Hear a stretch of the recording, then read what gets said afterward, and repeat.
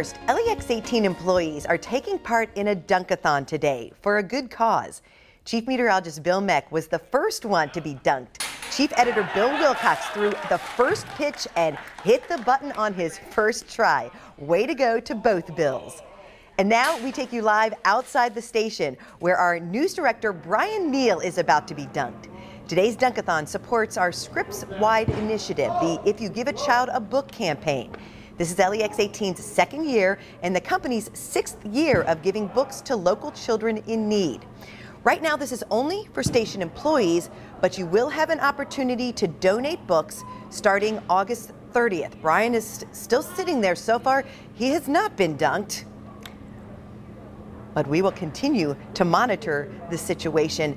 And again, right now, this is just for station employees to take part in, but starting August 30th, you will be able to help us. And there he goes. Well done. Brian has taken the plunge, and we'll check back in with him a little bit later in the show.